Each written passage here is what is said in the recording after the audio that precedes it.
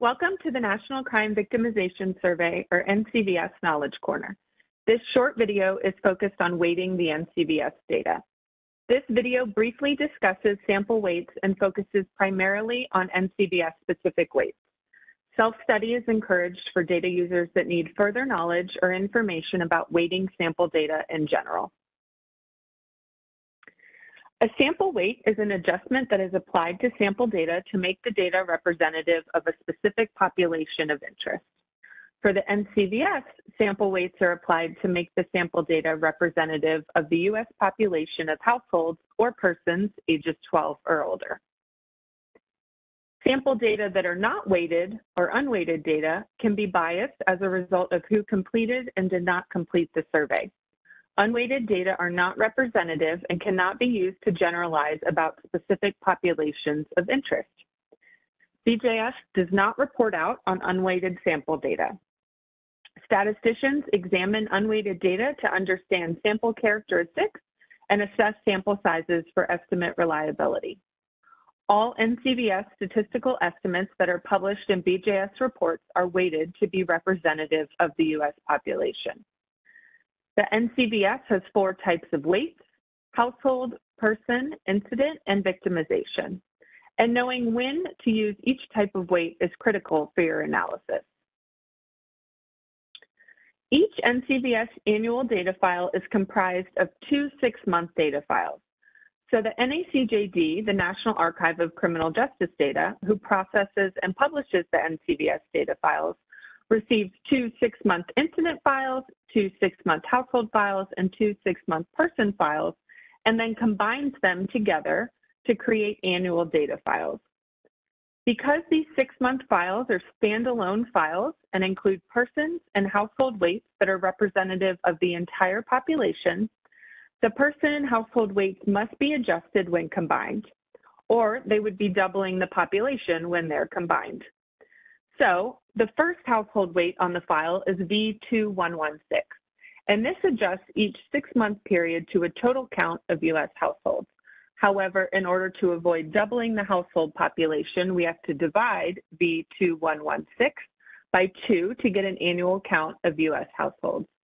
So we use this weight, weight HHCY, which means weight, household, collection year, to generate an annual count of U.S. households when calculating property crime rates. So an example from the 2020 NCVS household file, you can see that for the first row, V2116, the weight value is 2178.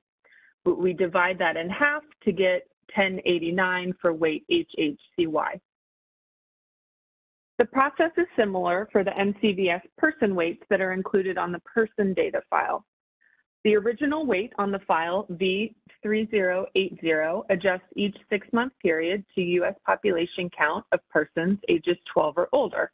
But in order to not double that when we combine to make an annual file, we adjust that weight, dividing it in half, and the resulting weight is weight PERSI, we call it, weight PER for person and then collection year. So we use this weight to generate the annual count of U.S. persons ages 12 or older when calculating violent crime or personal larceny rates. So an example from the 2020 NCVS person file, we can see in row 4, the weight value for 3080 is 26355, and dividing that in half, we get 13177 for weight PERSI. So before I get into the details on the differences between the incident and victimization weights, I must explain the difference between these 2 crime measures. An incident is the number of specific criminal acts involving 1 or more victims. A victimization is the total number of times that people or households were victimized by crime. So if every incident had 1 victim, the number of incidents would be equal to the number of victimizations. However, we know that's not the case. Not every crime incident has 1 victim. So for example, let's say someone was walking down the street with a friend and they were robbed. That would be 1 robbery incident because they were together when the crime occurred, but 2 victimizations because there were 2 victims involved in that incident. So in this case, there was more than 1 victim. So the incident weight is the victimization weight divided by the number of victims in the incident, which is 2.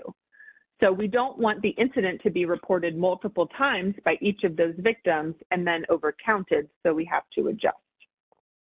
The number of victimizations is the number of victims of a violent or personal larceny crime, and then for property crimes, each crime has a single victim, which is the affected household, since we're counting property crimes at the household level.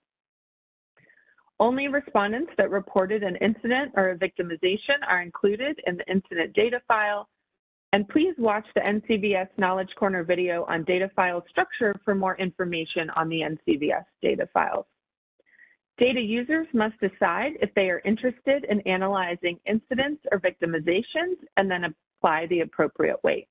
You could use either. It really just depends on your research question and what you're interested in learning with the NCVS data.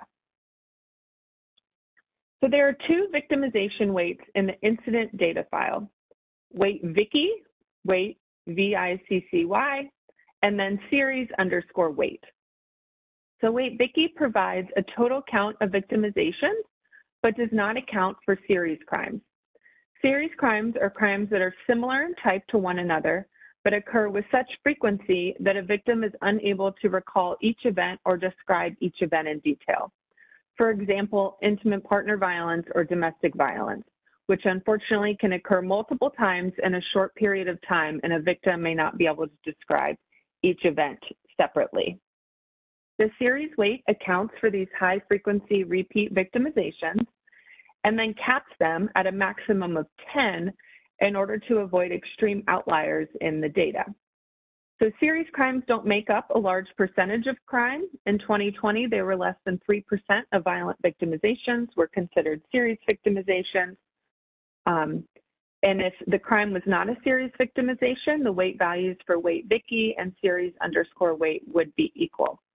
So we can see here, as an example from the 2020 data file, a non-series weight would be 585.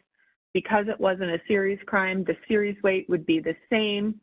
And then if it was a series crime, so this particular person experienced 12 victimizations, but we capped it at 10, so their original weight was 750, and then multiplied by 10 would be 7506. So there are also 2 incident weights on the incident data file, which is similar to the victimization weights that I just discussed.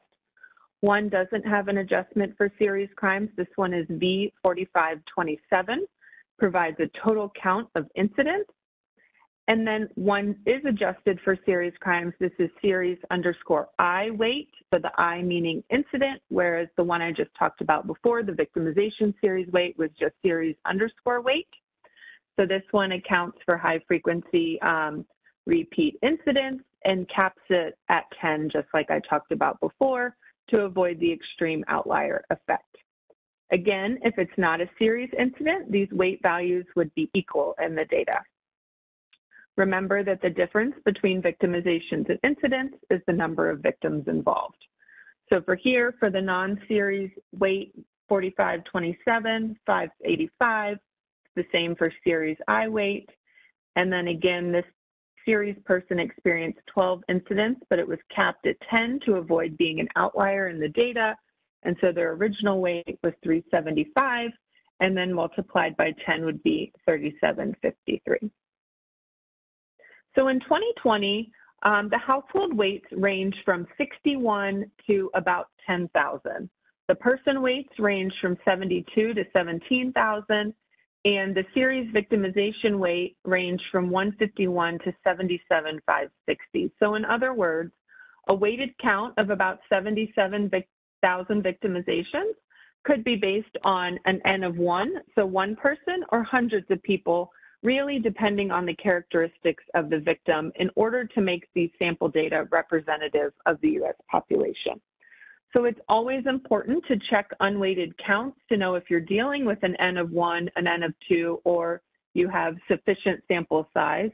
And BJS statisticians ensure that all the published estimates that we put out meet data quality standards. So in certain cases, we may have to flag estimates or suppress them and not show them.